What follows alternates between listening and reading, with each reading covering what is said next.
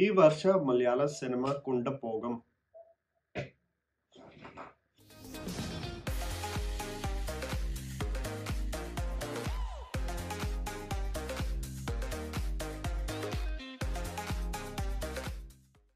There isn't something that makes me more happy than seeing a film industry thrive, especially when it attempts a variety of genres and it also receives the love from the audience for the risk taken. 2024 has really been special for the Malayalam film industry, and the year has not even completed 2 months. Other than the Jairam starrer Abraham Osler, which became a super hit in theatres primarily due to a favourable word of mouth, a movie that I could not see due to the saturation of releases in the same weekend, I am desperately waiting for its digital release, and Malai Kotai Valiban, a high-concept experiment by Lijojo Spilissery with Mohanlal that I believe tried just too many themes in its narrative. Other than these two films, I really wanted to talk about the experiments executed by the film industry that I was witness to and why this year seems to be so special for cinema enthusiasts that love movies coming out of Kerala. Imagine a horror film almost being an extension of the tale of Bram Stoker's Count Dracula, and it gets celebrated nothing less than a mass film on the big screen. You've got a legend like Mammootty fully immersing himself in a role physically and taking the shape of a despicable,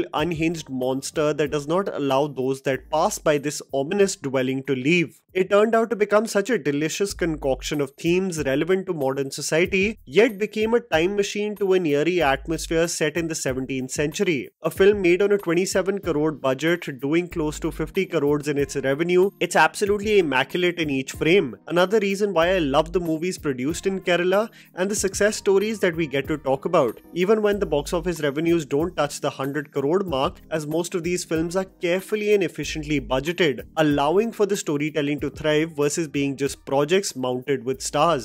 Bramyugam was such a memorable experience on the big screen, especially for horror fans who anyway crave compelling stories in a genre that I find creators are hesitant to explore while having such a loyal and thriving fan base in India. What is remarkable regarding the weekend in which Bramyugam released is that Malayalam cinema had to offer what can be considered the antithesis of mood and genre to the horror film. Premalu, directed by Girish A.D., releasing on the same weekend as Bramyugam, is essentially termed as the Barbenheimer clash of Malayalam cinema in 2024, as both movies have gone on to have successful runs at the box office. Premalu, which I caught this weekend, was such a delightful watch. A young love story at the surface level, but a movie that is self-aware about the tropes of the romantic comedy genre and acts as a commentary on those same regressive themes. Naslin, playing the role of Sachin, wants an escape from his bickering household. The mundanity in his life is also reflective of his man-child behavior. Having aspirations to go to the UK, following his friend to Hyderabad to train for the GATE exam is absolutely incidental. He stumbles across Reenu, played by Mamita Baiju, and is head over heels for her.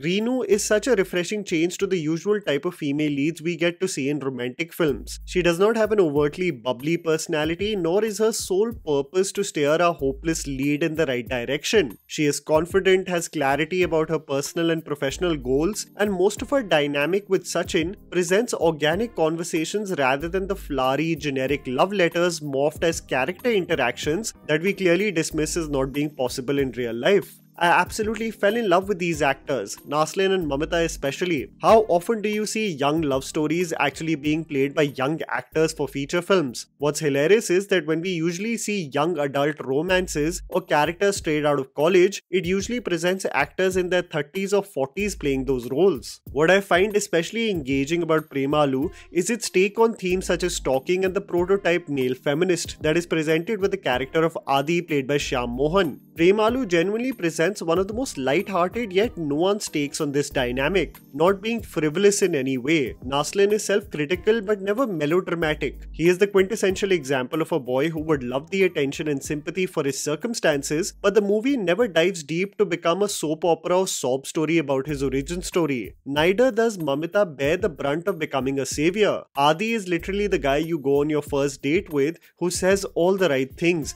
that project himself to be the most progressive and egalitarian human to exist, only for the chinks in the armor to get exposed and the condescending sexism is in full display, masked as a casual just kidding to soften the blow. The breezy music presented by Vishnu Vijay and the refreshing change for a Malayalam story not to be set in Bangalore but actually transporting us to Hyderabad made Premalu heartfelt, hilarious and really deserving of all the love.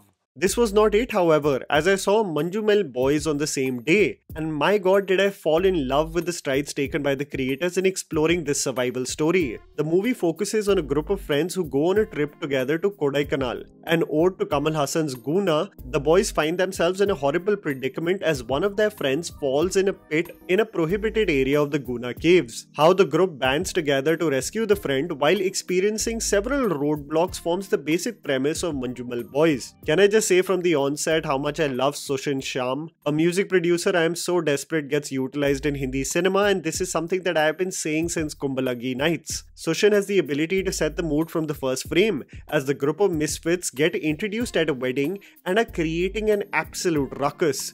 You immediately vibe to the score and theme, knowing very well when this group is at a public event, shit's gonna hit the fan. The comedy is immediately reflective of every boy group chat and the decision to go on a trip that never materializes. From Goa to Varkala to Kodaikanal, the boys finally decide to get mashed up in a Qualis and partake in 2 days of debauchery. I was thinking about the movies that are presumably light and fun and take a dark turn, and Manjummel Boys is right up there as it takes a sharp turn towards the dark and ominous as one of the friends finds himself in a deep pit that is termed as the Devil's Kitchen. A pit that almost takes the shape of Voldemort amongst the locals, almost fearful of mentioning it for the number of deaths and failures they have seen in rescue missions. The film has the ability to really increase your anxiety as the friends never accept the possibility of their friend dying. The circumstances of how each personality reacts to the dreaded event is also very interesting. While some characters find themselves frozen, others take active physical parts in finding solutions, despite meeting mostly incompetent individuals in positions of power, like police officers and the forest officials. There is a brilliant screenplay decision made by director Chidambaram where he integrates the childhood personalities of the group to their circumstances of today. The horrifying nature in which the abandon of youth transitions to the ominous cave, almost taking the shape of hell where one cannot return, is masterful. Just like Malayan Kunja, I could see the level of effort and detailing by art director Ajayan for this film. Not for even in the slightest feel like it's not in a real location. You actually feel as helpless as the characters, really foreshadowing that death is inevitable. The movie beautifully shapes up to become a story of not only survival but boundless friendship, really hitting a home run with its final act, making it another addition to the beautiful year that Malayalam cinema is having. I hope the strides continue in pursuing stories over box office revenue, because the excellence in storytelling often leads to the byproduct being that the audiences embraces such films. I'm genuinely so excited to see what lies ahead. And that was a video, guys. Write down in the comments below what you thought about movies like Bramyugam, Premalu and Manjummel Boys. Please don't forget to follow me on Instagram, the handle's right in front of you. Follow me at JammyPants4. Also, please support us by smashing the like button and subscribing to our channel for weekly content ahead. Thank you for watching.